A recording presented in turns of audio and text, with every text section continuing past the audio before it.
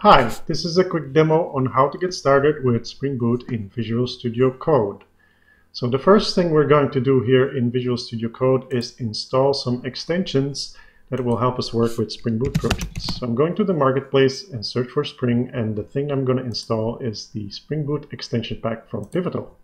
This will give you some Spring Boot specific support for working in Java files, as well as boot properties and YAML file editing. The other thing you get, which is very useful, is a wizard for quickly generating projects using the Spring Initializer service. So that's two things that we want. The other thing that we're going to install is some tooling to work with Java projects in general. So I'm typing Java here, and we're going to install another extension pack called the Java Extension Pack from Microsoft. This pack will give you good Java editing support from Red Hat, as well as a debugger, which is the two things that I'm going to demo here. There's a few other things, but I don't have time to go into. Okay, that's good. We've installed those. Let's reload. All these plugins we've installed are now active. That was easy. And now we can start creating our project. So I'm just going to do here Spring and choose the option to generate a Maven project. I'll make that a Java project. I won't have to change much. I'll just change it here to Hello World.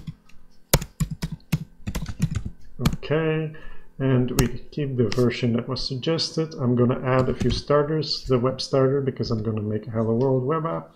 I'm going to add DevTools because that's nice for debugging and restarting quickly. And the other thing I want is the actuator, which will give us live hovers in the editor, as you'll see later. So that's very nice, and I want that. So here we go. It's asking us where to save this. I just pick this folder here, say OK.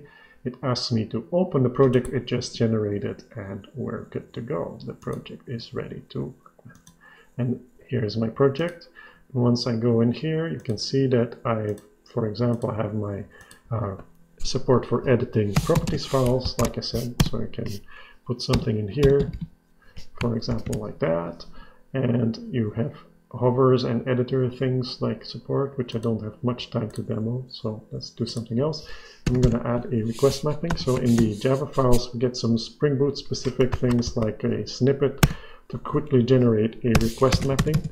I'll make that a Hello World request mapping by editing a few things here. I'm just going to remove this request parameter and keep things simple, and just returns a message.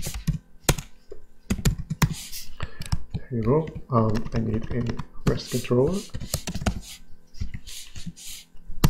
annotation here, and now my project is ready to run. So let's put a breakpoint here, because I said we have a debugger, and if I press F5 or go to this menu here, I can start the debugger. The first time I do that, it will generate a launch configuration, which you might want to edit. I don't need to, so I'll just close that again and press F5 again, and this time it'll run for real. So now my application is starting.